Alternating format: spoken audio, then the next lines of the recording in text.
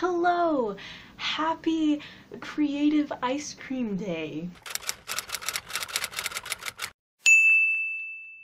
Well, actually, it's Happy Canada Day, Fun Fact, as well as International Joke Day. So, joke's on you, I'm always a joke. That's the content you'll get if you follow me on Twitter. Happy first day of VEDJ, everybody. So I'm doing a video every day in July, and this is the first one. So I figured to start off this month of me, I guess, I would let you get to know me a little better. So I've done a 7 facts video, but today I wanted to share some information like personality types and stuff like that. You'll learn about me, and maybe I can learn about you in the comments so we can compare and see if we'd be destined to be best friends. I'm going to start off with the things that I don't necessarily agree with because they're out of our control, and so I don't see how it applies to me, but I also do think that if you do believe it, it probably could work out in your life. I don't know. So we're just gonna start. First thing is, I am a rat. I am human, that is correct, but in the Chinese zodiac, I am a rat. So that's pretty fun. I always assumed that meant I was really nosy. I don't feel nosy, but maybe I am. The second one is my astrology sign. So I'm a Capricorn, and I do not agree with it whatsoever. Capricorns are renowned workaholics, and I am not that. I want to do everything but work. So that's that. I often feel like I relate more to a Sagittarius, which makes sense because I'm right on the edge, but it's all crap anyway. Okay, and now for the more fun things that I guess are a little more serious. Not serious, but like I understand, like, because there's a test and it's based on your personality. It's not just a random happenstance on when you were born. Some of these I will delve into more later because I like to self-reflect and think about what they mean and how they apply to me. This is kind of just a general overview of what I am. I am a Gryffindor in the Hogwarts houses. I've made my peace with it, but I have always wanted to be a Hufflepuff. Hufflepuffs are so cool, and they're so nice, and they're so awesome, and like I feel like I should be a Hufflepuff, but I'm a Gryffindor. But then I guess like it makes sense, like I understand why I'd be a Gryffindor, but then again, like, shouldn't I be in whatever house I want to be in because Harry Potter got to do that? Like, can't I just tell the Sorting Hat, like, hey, I want to be in Hufflepuff? How come the test doesn't ask you which one you want to be in? Or maybe it does. I don't know. But anyways, I'm a Gryffindor. In Ilvermourny, I'm a Thunderbird, also incredibly stereotypical, it feels like. Everyone wants to be in Gryffindor, and it seems like everyone would want to be in Thunderbird. I wanted to be in Pukwudgie, and everyone who's in Pukwudgie is just like, well, I'm a Pukwudgie, but like, come on. And plus, okay, Hufflepuff, you got Eddie Redmayne, and he's amazing. While we're on this Harry Potter topic, I'll just share some of the fandoms that I'm in. So I'm in The Office. Okay, I don't know any of these fancy names. Of course, there's like, okay, well, I'll save my rants for when we get to them. So I am not going to use any of the fancy names, but I'll just share off some things that I like that kind of have fandoms. So I love The Office. I watched that earlier this school year. I think it's great. I love Pam and Jim. They are my OTP, like, and people just throw that around, but if I could only cheer for one couple in the fictional universe, it would be Pam and Jim. They are amazing, and they are everything I aim to be. I love Harry Potter, just like that. I have read the first, like, 4 books a bajillion times, but I've only read it all the way through once. And the only book I read before I saw the movie was the very, very, very last Harry Potter movie. I finished number 7 before they finished making number 7, or number 7 part 2, or number 8, however you want to say that. So I feel like kind of a wimp there, but I grew up with it. Harry Potter was read to me every day before bed. Like, it's great. I love Chuck.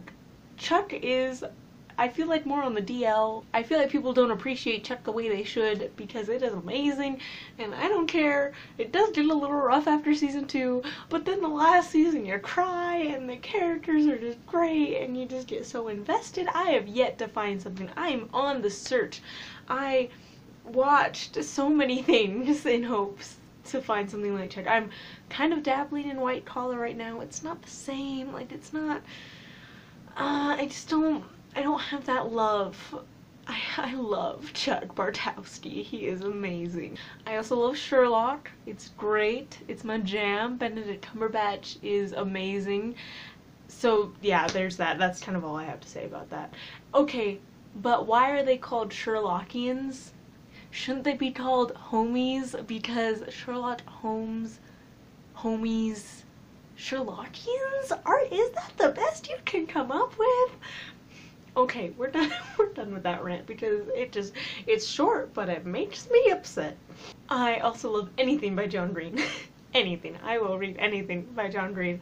And so, you know, The Fault in Our Stars, Paper Towns, Abundance of Catherines, they're all good. He collaborated with like a bunch of other people on like these winter romances, and I bought it, of course, so anything by him. I was a very devout Hunger Games fan. I loved Hunger Games. Before the movie came out, I dressed up as Katniss for Halloween, and my mom took pictures of me in the forest, and everyone thought I was the actress, and I was freaking out because it was great. I was perfect.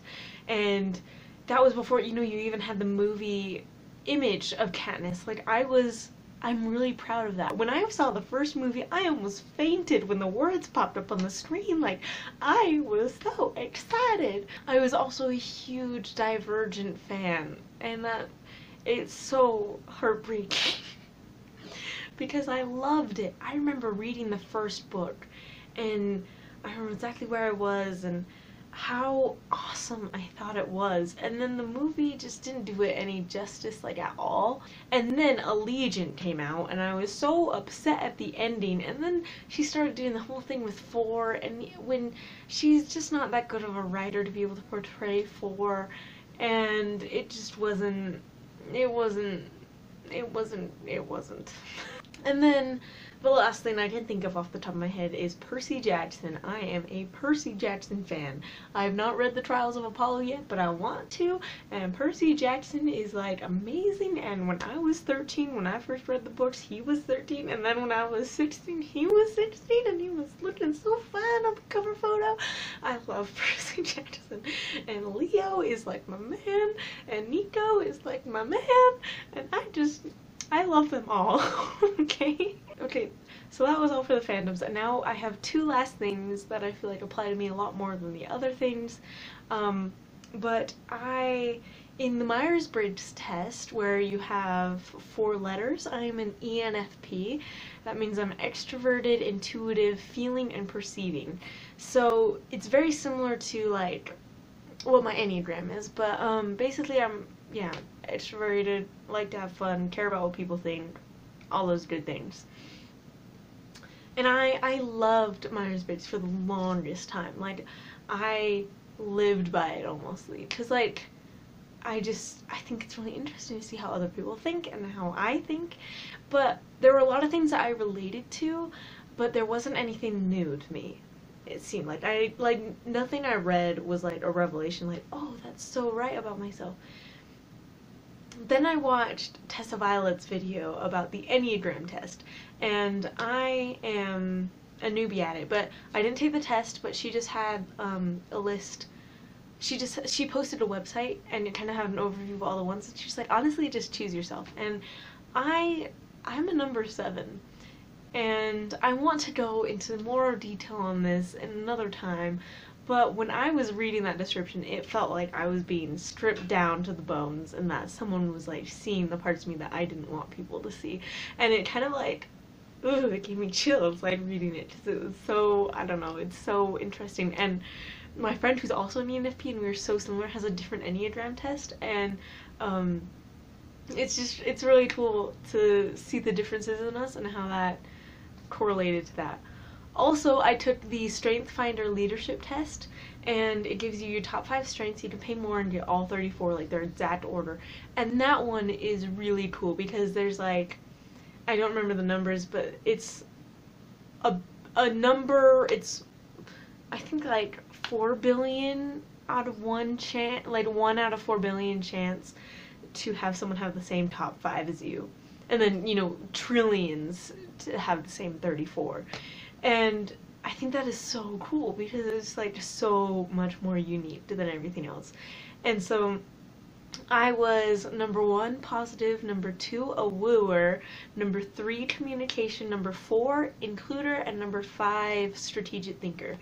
And those also like made a lot of sense to me because I am very much so an includer. Like that's the one that bugs me the most. And when someone's not being included. And so yeah, so that was a mouthful, and I hope this video isn't too long, but because I want to go more into detail on it later. Like I could talk for ages on this, but once I kind of have like something I really want to say, I want to share more about it because I love learning about myself. And yeah, so if you guys have any of those same things, any different things, if you have done this like research on yourself, let me know down below because I would love to know what you guys are like. Okay, well, thank you for watching. This is the first day of VEDJ, and I will see you later. Bye!